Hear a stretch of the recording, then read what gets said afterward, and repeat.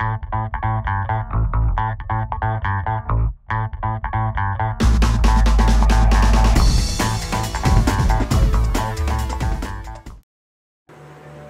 graph shows the shape of percentage of dose or PDD curve. It depends on the beam energy, low energy beam into kilovoltage. Rain tender deposits a high dose near the surface, which falls off very rapidly, with depth as you see here, with at 3 mm copper half value layer or kilovoltage beam. But as beam energy increases into the megavoltage range, the dose of the surface drops, and we see a depth of maximum dose of the surface, which gets deeper with beam energy. And we also see the dose falls off less rapidly, with depth at high beam energy, with a slow at 4 megavoltage.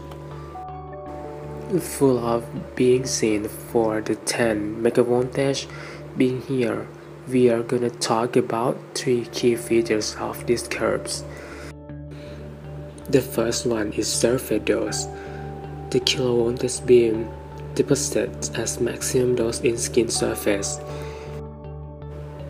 A cobalt-60 beam, which is quite a low megavoltage energy beam, only deposits about 30%.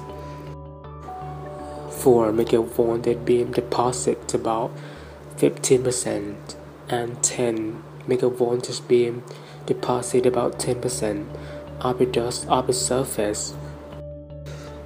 The majority of surface dose in this high energy beam is due to electron contamination. The depth of maximum dose or Dmax tend to increase with beam energy. We tend to class kilovoltage beam as having a Dmax of 0 depositing maximum dose to the skin surface. This is entirely true, as there is a small build-up region in low energy beam too.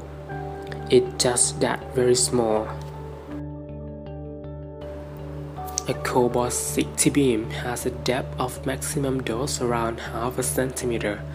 4 megavoltage beam has a depth of maximum dose around 1 centimeter.